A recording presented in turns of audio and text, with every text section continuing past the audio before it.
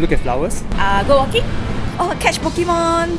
Fortunately, there's much more to do in Fort Canning Park than you think. Here's a quick tip. Take the route from Dhoby-Ghat because there's a bunch of fun things to do along the way. Once at Dhoby-Ghat MRT station, follow the signs to Istana Park. I never knew that there was this little tucked away garden.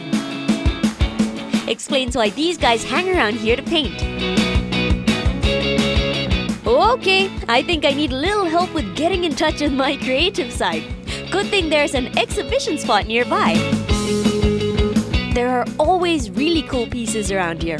And you don't have to pay to have a look around. Oh, I'm starting to get really excited!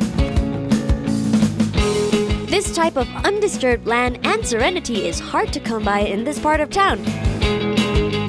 Worried about ending up walking around aimlessly? 5 DIY trails will surely keep you occupied. Grab a map from one of the visitor centers or just look it up on the MParks website.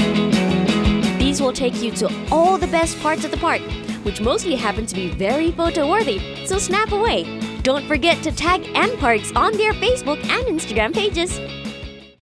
I'm not much of a history buff, but fortunately they make history really stand out here in the battle box.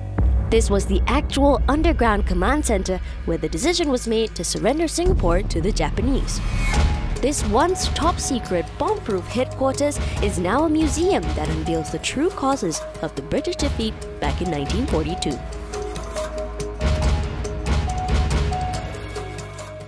And after a day out with nature and its history, we're really fortunate to have a few air-conditioned spots both nearby and within the park that cater to any of your dining preferences.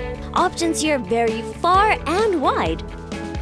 So get over here for goodness sake. Log on to this website for more information on the park. And remember to follow MParks on their Facebook and Instagram pages as well. See you soon!